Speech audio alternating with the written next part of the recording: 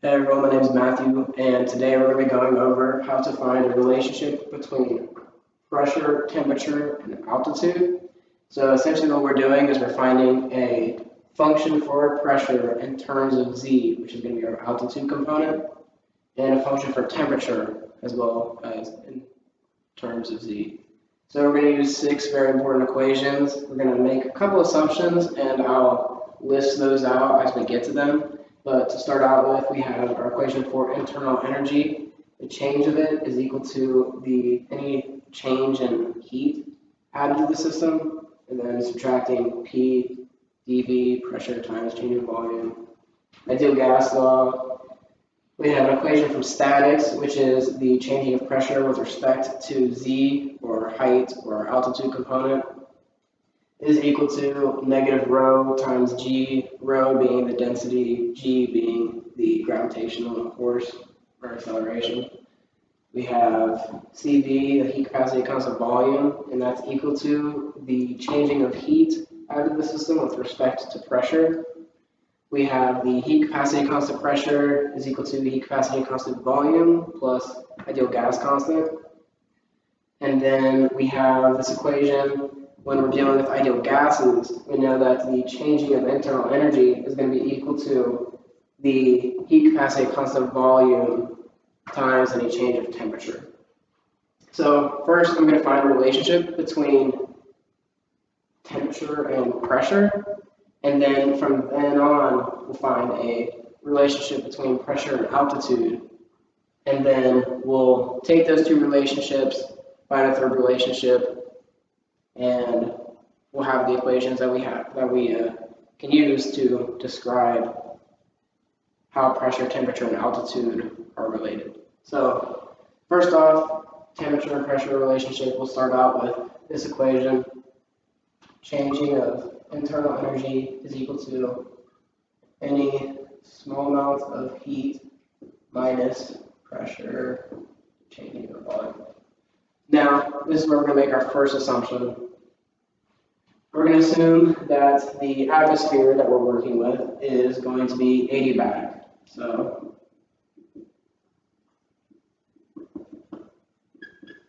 Q is equal to 0. No heat is put in or out of the system.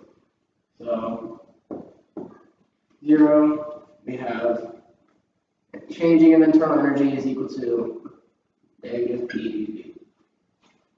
And from here, we'll go ahead and use this equation. We're assuming we're working with ideal gases, or treating the atmosphere as an ideal gas. So we'll say that du, changing of internal energy, is equal to the heat capacity constant volume times any changing in temperature. So Cv dt. And we have dV here. We're going to take an integral here in a second. So we're just going to go ahead and substitute in RT over V here, so we're working with a temperature variable rather than a pressure variable. Or sorry, a volume variable and a temperature variable rather than a pressure variable. So we'll have negative RT over V dV. Again, we'll go ahead and manipulate this just to make solving an integral much easier. Cv times 1 over temperature dt is equal to negative R times 1 over volume times the changing of volume. Now, from here, if we take the integral with respect to temperature on this side and the integral with respect to volume on this side, we know that Cv, heat capacity constant volume, and R, the gas constant, don't change. So we can take those out. We get our integrals that are very easy to solve.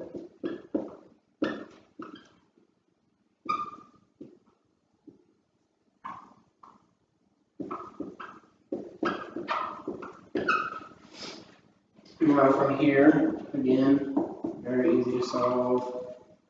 The heat capacity constant volume, natural log of T2 over T1 is equal to negative r natural log of v2 over v1. Now from here, we know that we can just manipulate these two values here and relate the two natural logs in this way.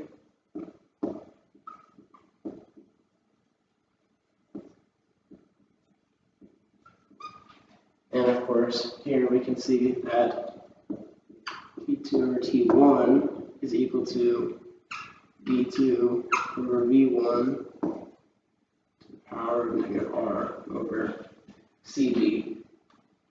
And I'm going to take this up here. And we don't want a relationship between temperature and volume. We want a temperature and pressure relationship. So we'll go ahead and substitute in the volume. We'll substitute in RT over P for the volumes. And after evaluating that and canceling out like terms, you get the following. T2 over T1 is equal to T2 over T1 times P1 over P2, all to the power of negative R over CV, that same exponent down here. And from here, we'll go ahead and combine like terms. T2 over T1 is going to be equal to, T2 over T1 to the power of R over CV plus 1 is equal to P2 over P1 to the power of R over CV. Now, these exponents aren't easy to work with, so real quick, I'll go out over here and we're just going to simplify these to equate these two exponents by naming a new variable. So we're going to use this equation down here. So R is equal to CP minus CV. R over CV right here is equal to CP minus CV over CV. R over CV plus 1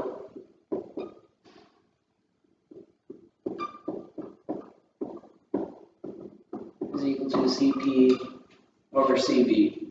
And then we'll go ahead and call CP over CV alpha. So now we'll just call this alpha and this alpha minus 1.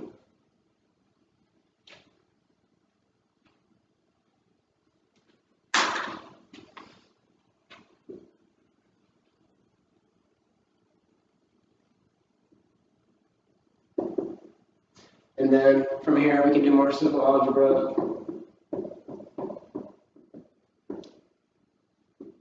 P2 over P1, alpha minus 1 over alpha. And again, we want a relationship between, we know the initial temperature, we want a relationship between a new temperature and pressure variables. So if we want to solve for T2, this new temperature here, we can just go ahead and move T1 over here. And we have our complete equation relating temperature and pressure being equal to T2 is equal to T1 times pressure divided by the initial pressure, all to the power of alpha minus 1 over alpha, where alpha is equal to CP over CV. So this is our equation that relates the temperature with two different pressures, the initial pressure and a new pressure. And we also have a initial temperature variable in here. And so the only unknown here is this new pressure. So what we want to do is find how the pressure varies with a changing of altitude. So now we're going to find a relationship between pressure and altitude, and then we'll relate that equation that we find with this equation here, and we'll have all of our relationships. So I'm going to go ahead and erase the board real quick, keep our important equations, and then I'll be right back and we'll find that new relationship between pressure and altitude. Alright, so now we're going to relate pressure with altitude, and we're going to start with this equation here from statics. So we'll go ahead and the relationship, or the changing of pressure with respect to altitude z here is equal to negative rho times gravity. Now, negative rho again is just the density, so we know that the density can be written from, or can be derived from the ideal gas law here. It's defined in this way. We have rho, the density, being equal to molar mass times pressure divided by the ideal gas constant times temperature. And so we can go ahead and substitute this in there. So we have the changing of pressure with respect to altitude is equal to negative molar mass times pressure divided by ideal gas constant times the temperature, and then all times force of gravity. Now, from here, we're going to go ahead and bring all of the terms that are changing over to this side, and then all the terms that aren't changing, well, all the terms that aren't changing are just going to stay over here. And then we'll also bring this dz variable over here, and it'll be much easier to solve for dz. And then solving for the changing of pressure will actually be pretty easy too. So we'll just do some algebra. We have the temperature over pressure times changing of pressure is going to be equal to the negative molar mass divided by ideal gas constant times gravity times the changing of the altitude. So from here, we know that none of these three are changing, and so this integral will be pretty simple. But this one is a little more complicated. What we're going to do is actually we're going to substitute in here, this equation up here that we solved in that first part of the video that we just did. So this is essentially what we solved for is a temperature function in terms of pressure. And T2 is equal to T1 times P2 over P1, and then all to the power of alpha minus 1 over alpha. So we'll substitute this in for temperature here. We'll take the integral. Move this over here. So we have T1 pressure 2 over pressure 1, alpha minus 1 over alpha, divided by pressure, pressure, P1 and P2, this, and then again, we're going to take the integral of this whole side. None of this is changing. We're taking it from Z1 to Z2. So all this is going to end up becoming is negative molar mass times gravity divided by R times the changing in altitude. So molar mass, gravity, changing of altitude divided by R. Now, what can we do with this side? It looks complicated, but we can take T1 and P1 out because those are the initial values. We already know those. Take those out. And then we're going to be left with P2 over P. P2 has this exponent. And I'll go ahead and move this all over here. So you're going to end up getting T1 P1 to the power of 1 minus alpha over alpha. And then you have your integral. And you still have this P2 to this exponent divided by P. We can simplify that by just putting P to the alpha minus 1 over alpha minus 1. respect to pressure, that's equal to, there's a change, molar mass times gravity, times change in altitude divided by the gas constant. We'll move these constants over here. We'll evaluate the integral. So we will have 1 over alpha minus 1 over alpha times the quantity, or the P2 minus P1, both to the power of alpha minus 1 over alpha. And then on the right side, we moved these over here. So we have negative molar mass times gravity times the changing of the altitude divided by T1 and R, so the gas constant and initial temperature, dividing by this, which is the same as multiplying by the pressure of alpha minus 1 over alpha, or pressure to the next one of alpha minus 1 over alpha. And from here, we can multiply this over here. We'll actually have like terms. Go ahead and do that real quick. So we'll have P2, that alpha minus 1 over alpha minus P1, alpha minus 2 over alpha is equal to alpha minus 1 over alpha. And then this whole right side.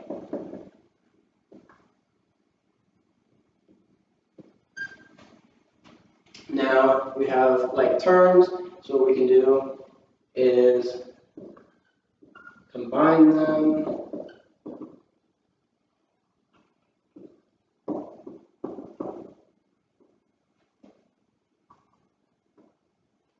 We'll have P2 to the power of alpha minus 1 over alpha is equal to P1 to the power of alpha minus 1 over alpha times the quantity of 1 minus the product of the molar mass, gravity, and change of altitude divided by the gas constant and initial temperature times alpha minus 1 over alpha.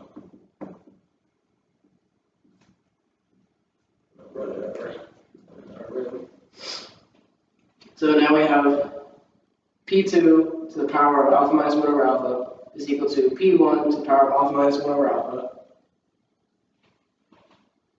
times the quantity of 1 minus this term here, which is the molar mass times the gravity times the changing of altitude divided by the product of the gas constant and initial temperature. And then that term is all multiplied by alpha minus 1 over alpha. Now, if we want to solve for P2, we know that P2 is just going to be equal to P1 times the quantity 1 minus molar mass times the gravity times the changing of altitude divided by gas constant, initial temperature times alpha minus 1 over alpha, and it will all be to the power of alpha over alpha minus 1. So this here is our second relationship that we needed. We have our equation for P2, and it has a lot of different variables in it, but the only one that's changing is that change in altitude. Everything else in that equation is constant and known. And so we now have our equation of pressure in terms of altitude. So now that we have our relationship between altitude and pressure, again, I'm going to erase the board real quick, and then I'm going to make the relationship between this equation and this equation up here, and then we'll be able to understand the true relationship between pressure, altitude, and temperature. Alright, so here in this third part, we're just going to go ahead and find our temperature equation in terms of altitude. So we've already found the temperature equation in terms of pressure, as well as the pressure equation in terms of altitude. Now we need to relate the temperature with altitude rather than just the temperature with the pressure. So what we can do is we can take that first equation we defined up here, and we can substitute in P2 for the numerator of that equation. And so that's going to look like this. I'll go ahead and write it over here. T2 is equal to T1 times P2. We're going to substitute in this P2 here for that P2.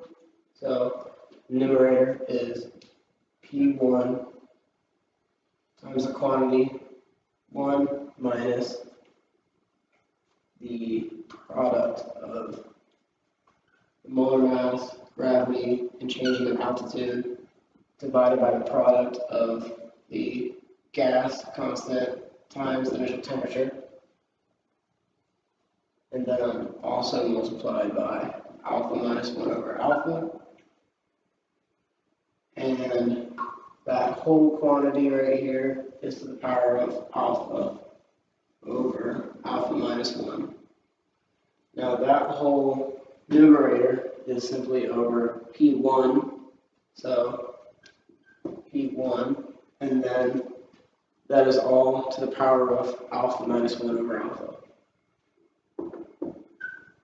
So P1's canceled, the exponents canceled, and we'll just have T2 being equal to T1 times this quantity of 1 minus molar mass times the gravity and changing of altitude divided by the product of the gas constant and initial temperature times alpha minus 1 over alpha.